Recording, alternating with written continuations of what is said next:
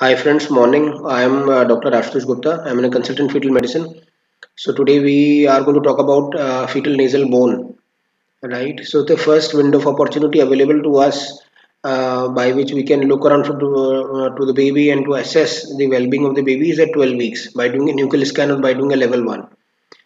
At a 12 weeks, the fetal nasal bone is a very important landmark as to see that how the baby is growing and what is the risk of the Down syndrome, right? And we do have our own centiles, like it is standing at the 5th centile or a 2.5 centile or a 50th centile for the gestational age. So the nasal bone is bound to change depending upon the races that we are trying to look around for. For an Indian scenario, for Indian population, we do have our graphs and centiles available so as to suggest that it is an hypoplastic or a dysplastic, right? So the nasal bone can be an absent. We can have an absent unilateral or a bilateral absent nasal bone. We can have some sort of a dysplasia and hypoplasia. So some issues regarding the nasal bone. So whenever there are some issues regarding the nasal bone, definitely one of the major or impetus or major marker is for the Down syndrome for trisomy 21. But mind it, in only 40% of the Down syndrome, we can have some issues regarding the nasal bone. So meaning thereby that in 60% of the cases remaining, we can have some other issues. So the etiology of the conditions affecting the nasal bone could be they could range from environment to some drugs like phenytoin. We can have some infections like rubella.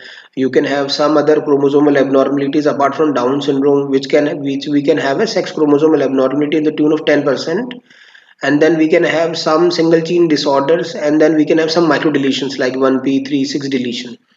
We can have some other conditions which mimic and which might look like in Down syndrome like facies, which is called as a cholesterol metabolism defects, and the commonest example is a Smith lemli opitz, right? So probably a detailed ultrasound so as to see what is happening to the baby first, and secondly an invasive testing is mandatory whenever we are identifying there are some issues regarding the nasal bone to the fetus. NIPT is a very good test, but it works wonderfully well when the ultrasound is absolutely normal. NIPT cannot identify a mosaic Down syndrome, cannot identify Robertsonian Downs. The sensitivity of the NIPT to pick up a sex chromosomal abnormalities is usually in the range of 90% or so. So meaning thereby that NIPT being normal rules out a Down syndrome, no two doubt about it, but it doesn't looks around for other chromosomal abnormalities that we can have, right? So we can have some micro deletions. So 1p36 deletion, they can have a Down syndrome like faces, and it is the second most commonest micro deletion.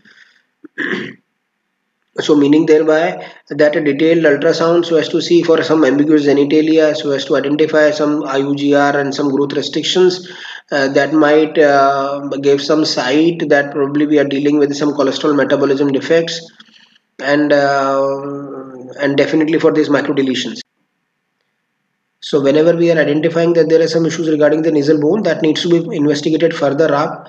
Invasive testing, whether it is a CVS or amniocentesis, is warranted, along with an detailed chromosomal analysis for an array is required, and detailed ultrasound so as to see for other associated conditions. Those are associated with, so they might give some insight about the cholesterol metabolism defects also, right? So detailed evaluation of the baby is warranted. Thank you very much for your patient listening.